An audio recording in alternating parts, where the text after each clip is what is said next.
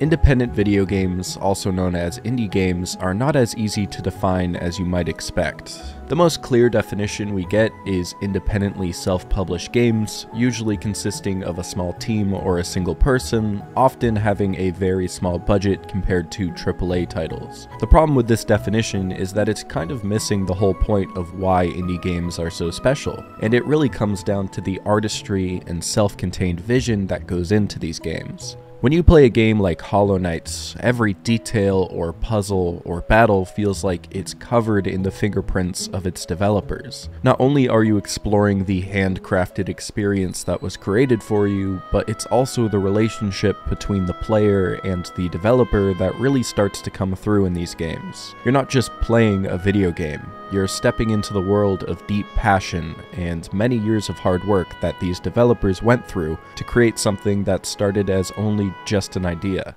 Now, I'm not saying that AAA games don't have passion behind them, because of course that wouldn't be true. Some of the greatest stories ever told in any medium come from these massive teams that pour their heart and soul into their games. But with indie developers, it becomes a lot more personal. You might be surprised to hear that indie games have only really gained popularity in the past 10 to 15 years. Before that, indie devs weren't taken so seriously. The first real spark of the indie game age actually started in 2005, when Valve, the company that created monster hits like the Half-Life series, signed an agreement to open their own publishing website to the public, allowing independent developers to publish their own games. This website, now well known as Steam, became the hub for any up-and-coming developer to try and find success in a still fresh and developing market. If you didn't know about this big indie gaming boom, this was so out of left field for game developers. The fact that you can now publish your own games with zero experience in the industry and zero budget, while also potentially making money from it, was baffling. So many developers spent their entire lives trying to get jobs in their favorite game companies, only to find out that now you can just do all that by yourself.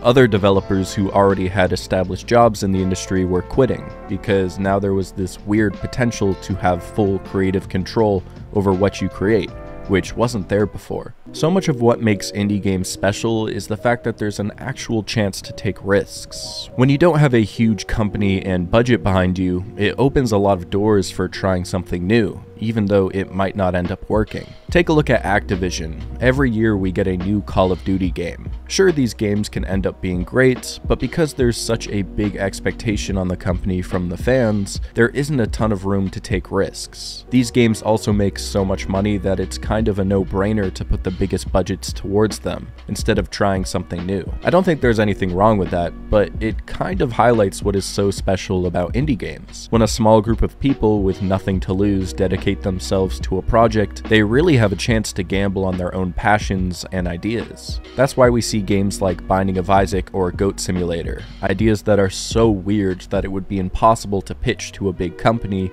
and have them actually take you seriously.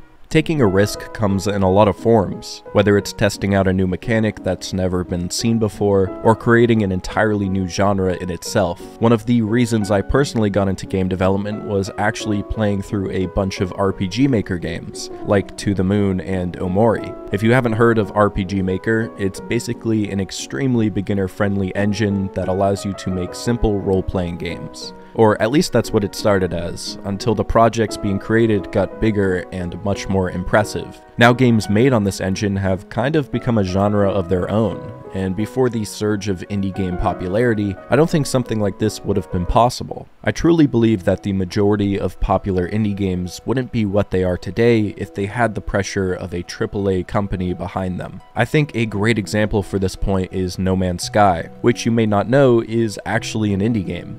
When people found out about this space adventure with an endless amount of planets to explore and creatures to find, it was easily one of the most anticipated titles at the time, making it seem like it was AAA. You might be even more shocked to find out that by the time of its release, No Man's Sky was only developed by a team of 4 people. While the reception when it came out was mediocre to say the least, it was an insane feat for such a small team to accomplish, and if it wasn't for the ridiculous expectations on their shoulders, No Man's Sky could have gone down as one of the greatest indies of all time. On the other hand, when taking a risk, there's always a chance it doesn't work out, and that's the case for the vast majority of indie games. At some point, doing everything by yourself or with a small team has its limits, and because of that, you have to accept the fact that your game might be a flop. There has to be thousands of developers that spent years and years on their dream project, only to see little to no success. It's the biggest risk you can take, pouring your life into something without knowing the outcome. And that's something I think we can all connect with in some way. Undertale has been talked to death at this point. It's won countless awards for its charming and witty writing, its innovative combat system, unique art style, and unbelievably catchy music. While all of these factors do make it a truly memorable experience, Undertale's biggest strength is actually something totally different. When Toby Fox was creating Undertale, his vision for the game was purely his own. That means every piece of art, every line of code, every note of every song has his fingerprints. It isn't just the innovation of Undertale that made it special, it's the journey you go on with the developer. Maybe it's just that I feel like I understand a piece of the experience as a dev myself, but there's really no denying that you're playing out a part of Toby Fox's mind, a point in time in his life through his lens. Maybe it's why people like going to museums and staring at art so much. You're looking directly into the soul of someone's own experience, in its rawest form and emotion. Indie games aren't just small games. They're a personal experience you can connect with, a work of art to admire, and when done right, a story that was meant to be shared with others. So go out there and follow your dreams, because I truly believe that those individual experiences are worth sharing. I've been Apox Fox, thanks for watching, bye-bye.